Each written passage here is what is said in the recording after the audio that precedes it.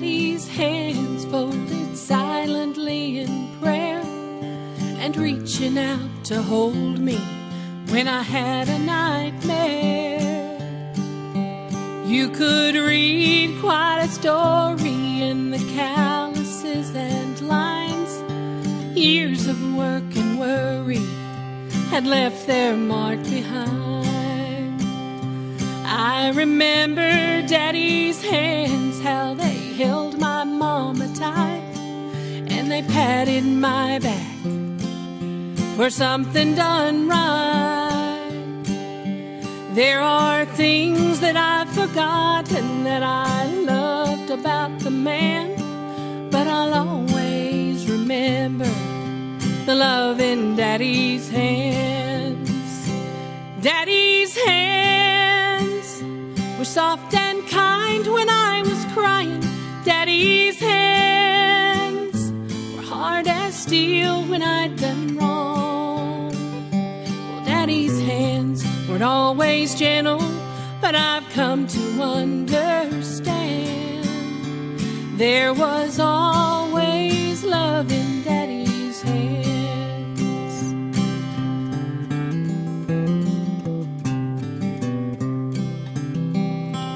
I remember Daddy's hands working till they bled, sacrificed unselfishly just to keep us all fed.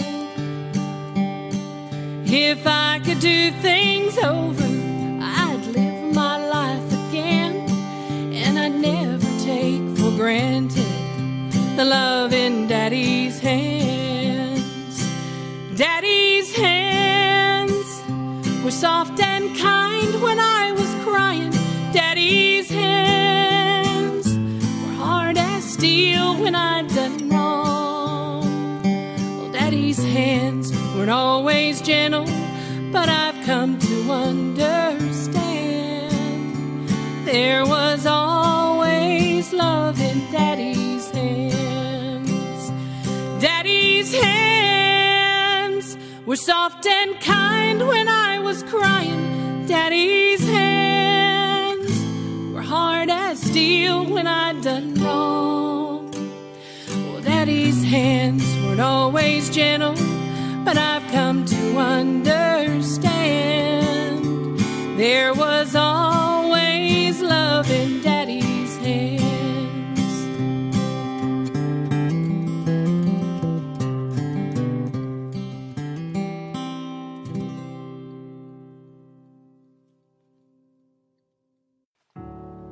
Dear Papa, I want to start by apologizing to you.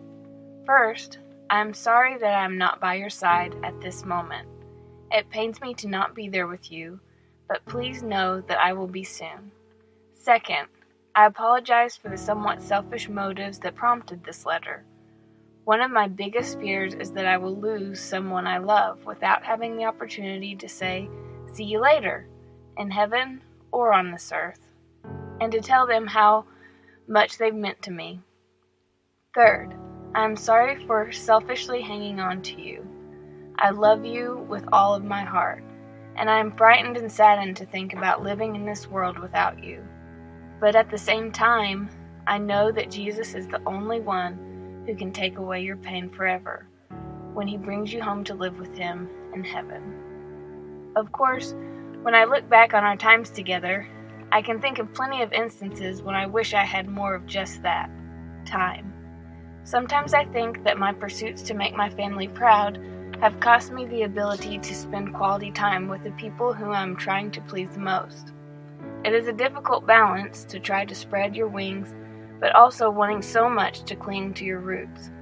But I just want to thank you for giving me roots that are so worth clinging to. I included a magazine with this letter. 10 Magazine is a quarterly publication the Federal Reserve Bank of Kansas City publishes and distributes. They highlighted some of my work in the latest issue. I also mailed a copy of my PhD dissertation to Mom and Dad. What you will find if you read both the article and my dissertation, or anything else that I have done over my young career, is that you will see a common theme: agriculture. As I have studied our family history, I have been very proud, but not surprised, to learn that most of my ancestors were farmers. That tradition continued to and through you, and you passed a love for cattle, the land, and farming to my dad, and then to me.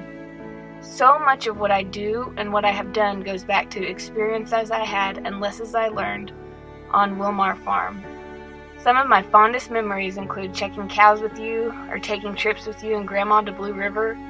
You taught me how to fish, how to ride a horse, how to smash a turtle, how to tell a joke, how to make a frosty, how to be universally loved and respected with grace, how to till a garden, how to shuck corn, how to live with integrity, and most importantly, how to love a family.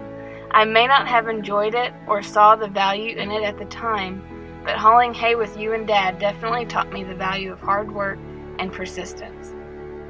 These are life lessons and memories that I will always carry with me and cherish. Thank you for always telling me how much you love me and were proud of me. Thank you for having a pride in me that was worth striving for. I just wanted to tell you how much I love you and appreciate you. As my papa, you had a significant impact on my life, and that is something that will last forever. I pray for your comfort and peace. I pray that you will know how much joy and comfort you have given me and others through your love. My heart was always refreshed after a visit to Grandma and Papa's house. Your fingerprints will never fade from the lives you have touched. I, for one, have your feet, a version of your nose, and your love of sweets, music, and agriculture. In fact, my dream would be to be a cattle farmer like you if it weren't so expensive to get into the business. In closing, please know that I love you and will see you soon. May you, our family, and I take comfort in Jesus' promises, that He is our good shepherd, and that He is with us always, even to the end of the age. Amen. I love you, Papa. Your granddaughter. I'm very thankful for everybody that's here, and thankful that I have got 85 years behind me, and I'm going to stay here as long as I can, but when He calls for me, I'm ready. Amen. And I think everybody, that would be not too much to ask of everybody to be ready. If you're going to go out and bale hay, you have to get ready.